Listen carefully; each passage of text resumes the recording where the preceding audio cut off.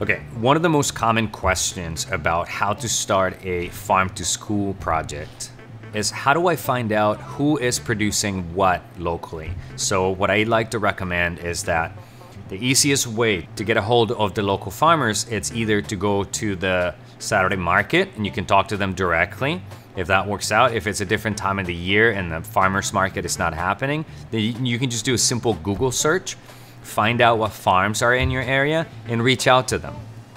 You'll find that sometimes it's difficult to communicate with the farmers because they don't spend their days behind their emails, so sometimes it's hard to reach them when you want to talk to them. So I would recommend continue to email them and continue to call them. Calling is probably a better way to reach them because they have their phone and they're not checking their emails all the time.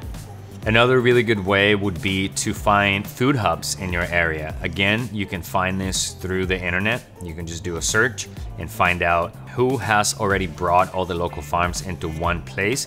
This makes the process a little bit easier.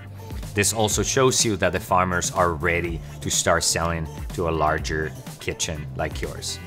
Reaching out to local grocery stores is another really great idea.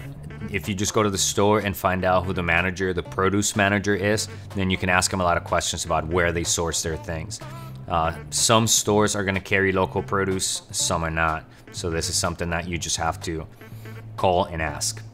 Once you've established a connection with a farmer, then you can start this relationship because this is what it's all about. Farmers want to feed their communities the best food that they can. And if it is possible in your district, you can go and visit the farm and potentially even bring some of the kids. They would really like that. There's something magical about touching soil and just getting dirty. So if they give you the okay to do that, that's a possibility. Just to resume everything that we just talked about, the first thing is you need to find out what farms are in your area and whether or not you can buy from them. So do a Google search. That's step one. Find food hubs. That could be step two. Go to local grocery stores. That could be step three.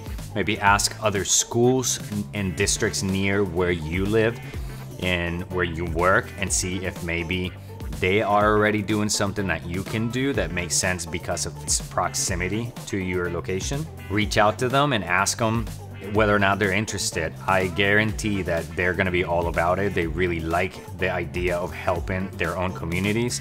So just be persistent, call them multiple times. It's gonna be hard for them sometimes to get back to you. That's a farmer thing. But once you establish a relationship with them, they're gonna be there for you no matter what. And as an added bonus, because farmers sometimes produce way too much food and they just don't know what to do with it. At some point it's gonna go bad or it's gonna go in the compost pile. So they'll give it away to places like schools or other kitchens like that are doing cool things for a low price because that means that they're not gonna waste all their effort that went into growing those things.